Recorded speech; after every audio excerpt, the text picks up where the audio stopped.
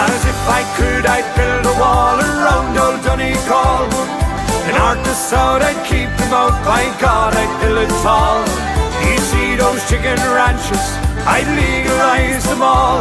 We'd have our own Las Vegas in the hills of Donegal.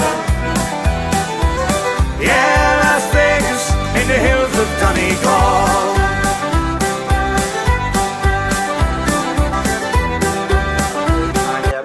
You're coming to Inniskeen here, Bank Holiday weekend, and you're going to be the headline next year along with Declan and Santa. It's great to have you here for a wee bit of a chat. We're looking forward to it. Hopefully things will be good and everybody out in full flight that night.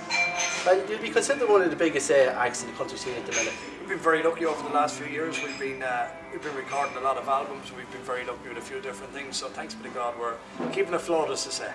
And over that successful career so far, could you pick out a highlight for us in it all?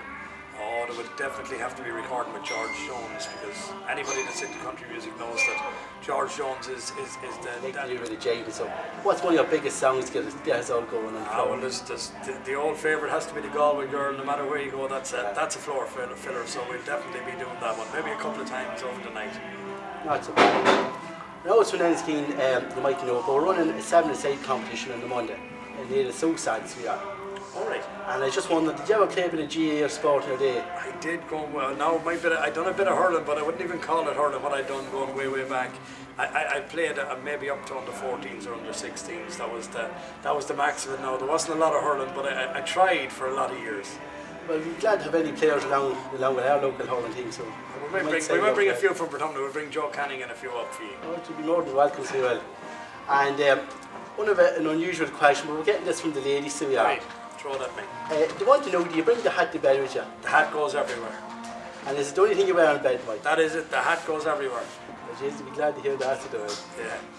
Well, that's pretty much it. Thanks for taking the time out to talk to you. No problem at all, pleasure, and we're looking forward to seeing everybody in Inniskeen on the bank holiday Sunday. Hopefully everybody will be out in good flight and in good form, and we'll have a great night there. You see those chicken ranches, I'd legalize them all.